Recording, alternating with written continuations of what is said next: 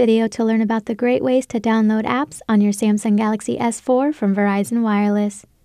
To begin, tap Apps from any home screen. Then, scroll over and select Play Store. Note that you must have a Google account to continue. Next, you have the chance to enter credit card information if you want to make purchases, or you may select Not Now. Then, read the Backup and Restore prompt and tap the next arrow. On the Google Play homepage, you can choose the type of app you would like to browse for, or you can use the search option. To search for a particular app, tap the search icon at the top of the screen. Then type in the app you're looking for and tap the search icon. A list of matching apps, books, and music will appear. Select the app you were searching for.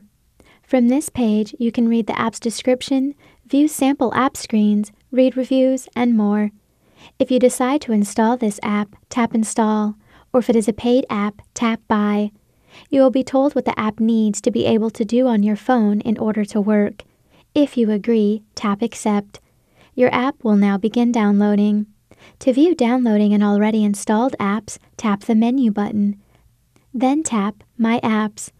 This screen shows you the status of each app on your phone, including whether an update is available. The screen is also where you can uninstall apps. To do this, simply tap the app you wish to remove and then tap Uninstall. You will be asked to confirm uninstalling the app. Tap OK to continue. Once complete, tap the back button until you return to the Google Play Store. Tap the Menu button for useful tools like Accounts, Settings, and Help.